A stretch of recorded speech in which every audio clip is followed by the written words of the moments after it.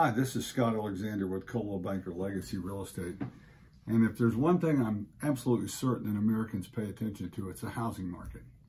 And one of the things right now, all of us know, the housing market is a tougher place to be in, either both as a seller and a buyer. Well, the thing we ought to look at is, why don't houses sell? Well, I think there are four universal reasons: price, location, condition, and agent. Now, the easiest way to sell a house, the best way to sell a house always, is to have the best house in the price range. So if you've got the best house, it's going to sell. Particularly in a seller's market, that's all that matters. And you would have multiple people lining up to see it and to buy it.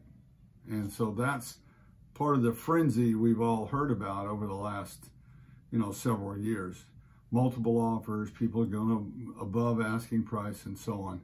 But what about in tougher times? What about when it's a seller's market? No longer. What about when it's a buyer's market? Well, I think agent matters more than ever. And I think condition matters more than ever. So if you are thinking about selling your house, I think it's a good time to find the best real estate agent you can.